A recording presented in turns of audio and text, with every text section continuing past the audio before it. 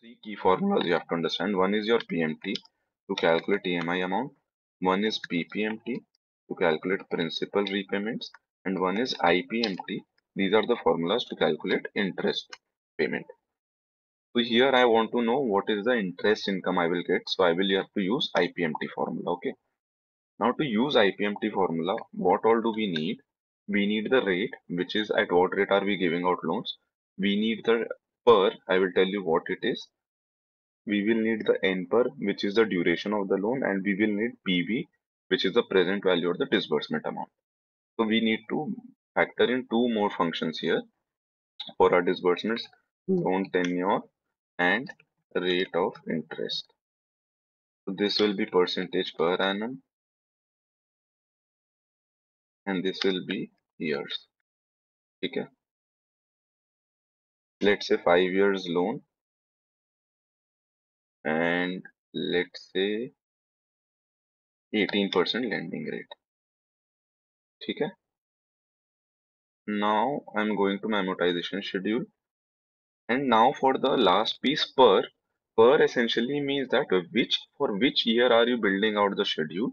And one more thing you can play around when you use the per piece, that whether it is at the beginning of the year or the end of the year. If I am giving out a loan at the beginning of the year, I will have interest income and principal repayment from customer for that year as well.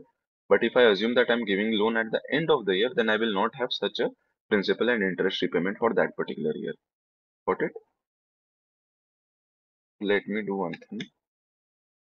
5-year model, I'm just assuming some numbers here, right?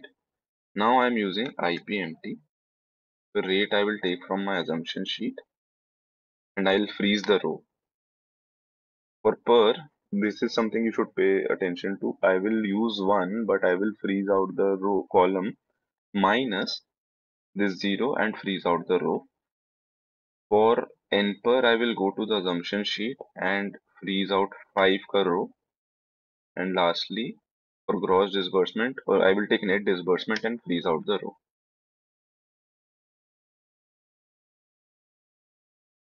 Now you see num errors.